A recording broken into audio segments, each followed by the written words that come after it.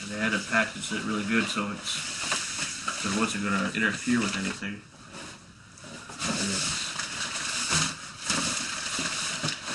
The reason why it took a while because they were going to they needed to find some corks to go with these, and I didn't really care either way if I got corks or not, but unfortunately they did. So first thing I got, or the other thing, the bottles look bigger on the screen when you're buying them, but very rare stuff.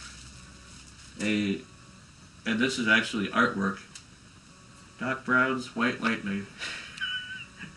And they had we had to wait for the corks to get in, so that's why it took a while. It took almost a month for this to arrive. Doc Brown's White Lightning. No, Doc Brown from Back to the Future.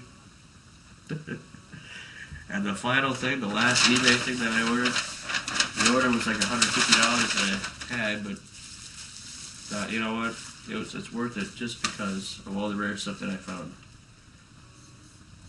And this is proton packed Venkman vodka.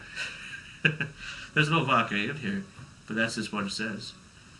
So looks pretty nice with the proton pack and everything. And yeah, these bottles cost me $10 a piece, but I thought it was worth it just because when you look around for eBay stuff, you want to find a lot of rare stuff, and that's what I found. So this is my unboxing video for my channel, Franky's Lost Show, and we'll see you next time.